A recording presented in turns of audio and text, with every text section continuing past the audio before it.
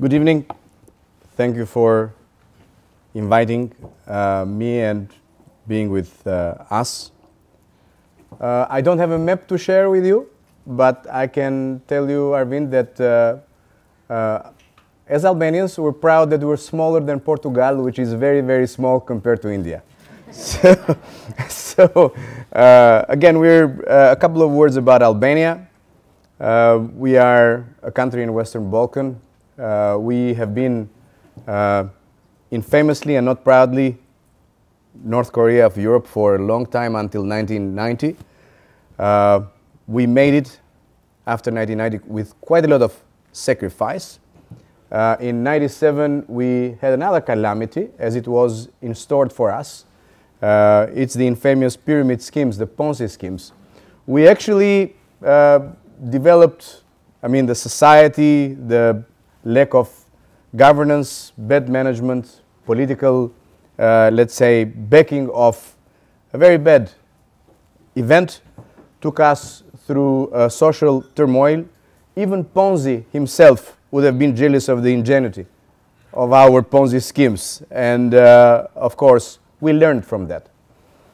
Though the scars accompanied us for at least 10 to 15 years.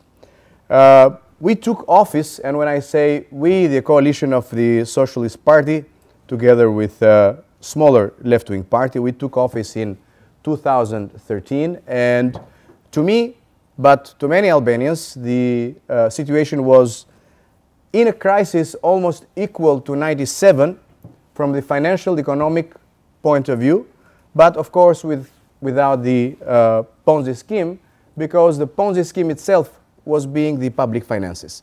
And for many people that actually worked with Albania or know Albania, they exactly can refer to the arrears unpaid, to the debt going up, to uncounted debt, definitely, and also declining revenues. And the growth was statistically 0.8 positive. In the meantime, in the background, and of course many people have heard quite a lot about that, we had the Greece financial crisis. And by the way, Greece is, that time, used to be the first investor in our country and the second trading partner. So you can imagine what kind of issues we were facing while 700,000 Albanians were working in Greece, and many of them were coming back. I would actually bring a slide just for you to see some data and some info. We decided right away, the Prime Minister and the team, and I was part of his team since 2013, we decided that there was no other way. It's not that if I come to you now and I would say we will all were in love with reforms, I would not lie, but I would not be very true. The reform became a necessity because there was no other way. There was a rock in front of us and an abyss behind us. So it was not one reform. As Arben was referring to the VAT reform, which is great, by the way, and I congratulate you. We have done that 20 years ago, but then we have not done the pension reform until 2013. We have not done the overall tax administration reform. We did not do the administrative reform, the justice reform, the electric energy sector reform. So practically, we took office at a moment of energy fiscal crisis, and the energy crisis was hitting the budget, but was also taking down all the economy. So practically, we jumped on all these reforms, and I am not exaggerating now that after 6 years that I actually, I'm not anymore the Minister of Finance, but I'm the chairman of the Parliamentary Economic and Finance Committee. When I look back, even counting the reforms, it's really not, let's say, simple. Imagine to kind of go through them and try to put the country into the right direction. I would say that this is a good moment when we decided to invite the IMF And by the way, this is the time when Ricardo and his team from CID joined us in our travel towards the, I would say, towards the reforms. By the way, I am one of the people that I love mosquitoes. And by the way, I worked for some years for one of the mosquitoes. But I proudly can say, and Ricardo probably can confirm, that I slam one of the mosquitoes. Why do I say that? Practically, the IMF, as the IMF comes, came to Albania with an austerity package. Then everybody knows what an austerity package can do. The austerity package in many countries brings further austerity needs. And this was a dilemma between us, taking the debt down, how fast? Can this consolidation, would this consolidation hurt the growth? And then we managed to turn the package into a growth package. Today, we are growing at 4%. We're not 7% as China is. But for a small country like Albania, it's not little. It needs to be higher, definitely, but it's not little.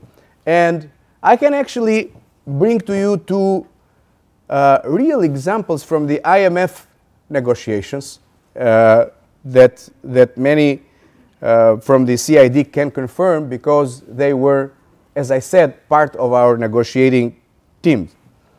We're negotiating how fast we're going to take the debt down. Imagine now in a fiscal consolidation panorama in a country that is actually, everybody is against taking the debt down. Everybody, beside the Prime Minister and one or two of us in the government. And then everybody saying, why do you fight to take the debt down? On the other side, you have the fantastic mosquito that is talking to the Minister of Finance, saying, what are you talking about? Why do you want to take the debt down slower by 2 to 3 years? Why don't you take it down earlier? And then on the other side, you have the rest of Albania that's saying, why do we take the debt down? We need to invest. So practically, you have to kind of make a balance there. And at one moment of time, and I'm sure that Ricardo remembers this very well, we're discussing about a salary and pension increase.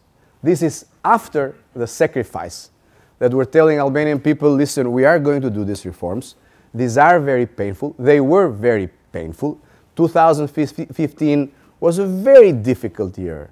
Very difficult year because all the economy went through correction because of the reforms and because of the tax changes and because of tax burden changes also.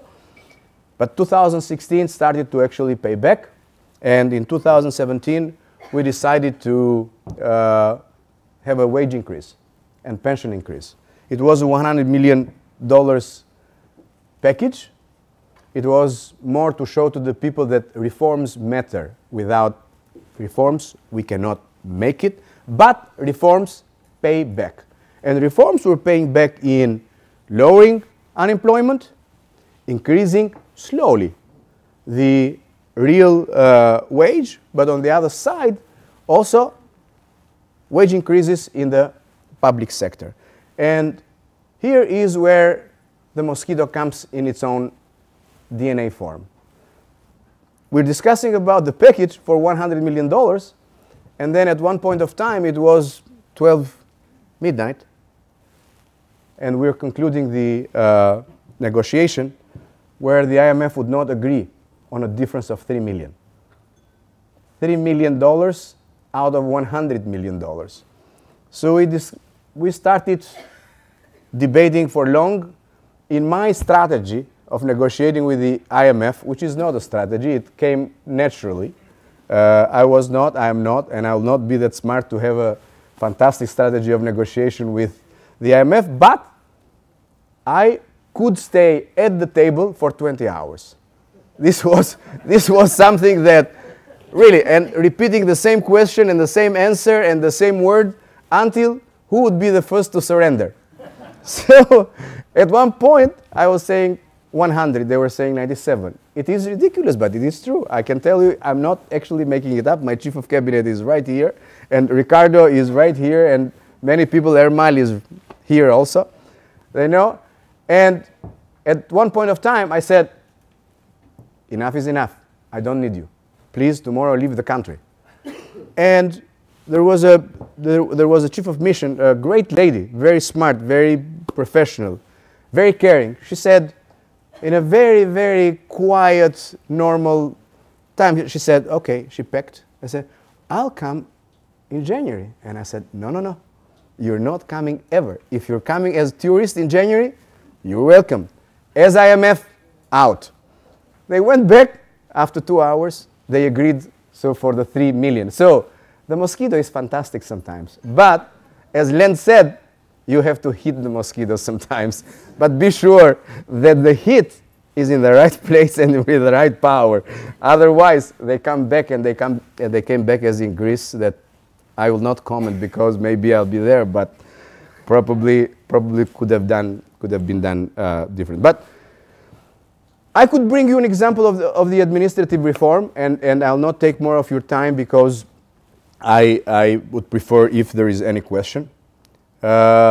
Think about 371 administrative units in the countries, like municipalities, in a small country of 2.9 million. And then think about the political effort of a prime minister to agree with all the parties, to agree with all the parliament, to actually change the administrative map of the local governments.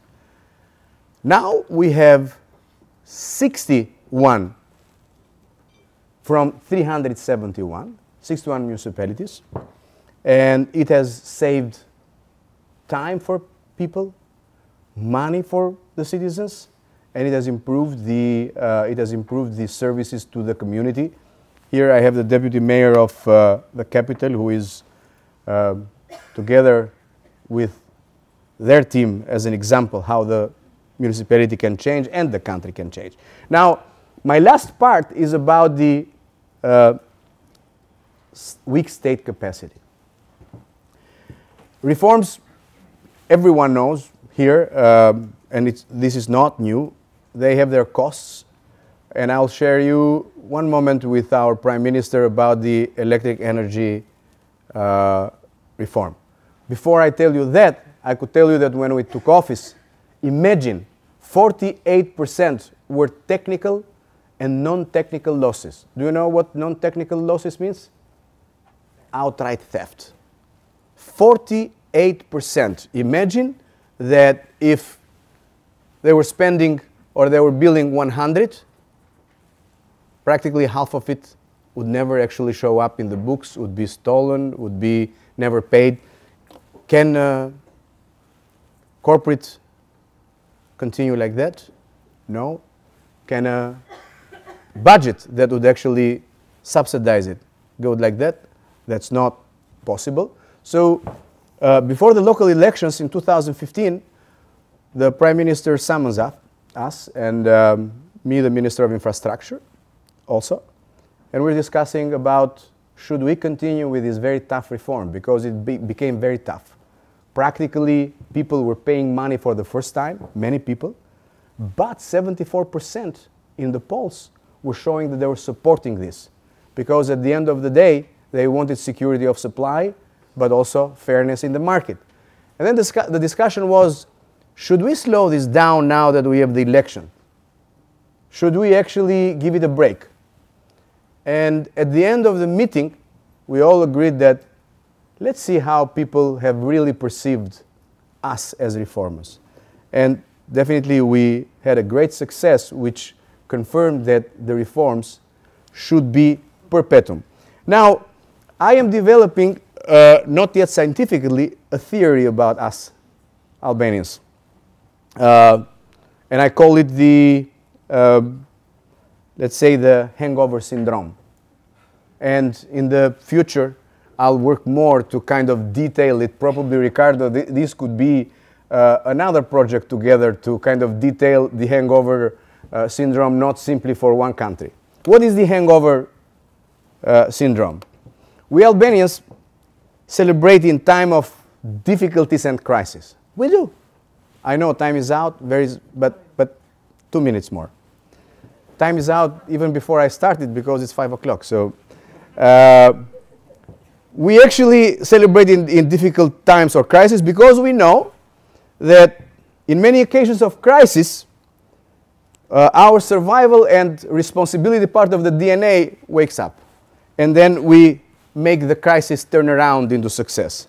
And then in time of success, we celebrate rather long, which gives us a heavy political and institutional hangover, which prepares us and impedes us for the crisis to come. We self-prepare the next crisis by long celebration on success with a hangover effect. So practically, I will close here by saying that small countries like us, we're small country, small economy, open. We don't have the luxury to stop and celebrate because we have a challenge every day. And here, I would say that we have made the country turn around. It has been strong leadership, not yet a systemic capacity strong, but more than it used to be. Because as Matt actually reminded me today, back 3 years or 4 years ago in one of the courses here in Harvard that I participated, he asked me, we need some people. We need 30 people to have a project in Albania. And I said, it will be very difficult to find 5. And then Matt and his team came to Albania. 5 or 7 were rare.